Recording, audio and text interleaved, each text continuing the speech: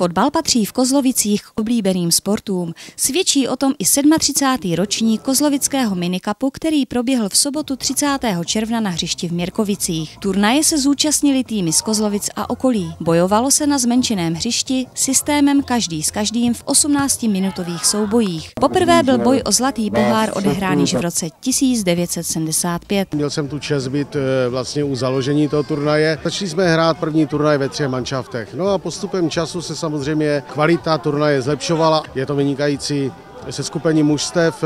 Dnes se jich tu sešlo, mělo být 8, sešlo se 7 mužstev, jedno ze zdravotních důvodů svých hráčů muselo vypovědět. Zajímavé fotbalové momenty přinášela většina utkání, přestože počasí bylo ryze letní. Chuť zvítězit motivovala hráče i v tomto horkém dni a gólů tak padalo dostatek. Letošní ročník se nejvíce vydařil týmu Flamengo, které mělo jasný cíl. Jsme se domluvili před turnajem, že teda to letos konečně vyhrajeme, protože těch druhých míst už bylo dost. Soupeři byli kvalitní, máme tu, jako proti nám už hraje hodně mladých kluků, ale přece jenom asi rozhodla ta naše zkušenost, protože přece jenom jsme tu všichni kluci už v podstatě nejstarší mužstvo a myslím si, že už jsme do toho dali trochu víc rozumu než toho běhání. Tento turnaj patří k opravdu tradičním kozlovickým akcím.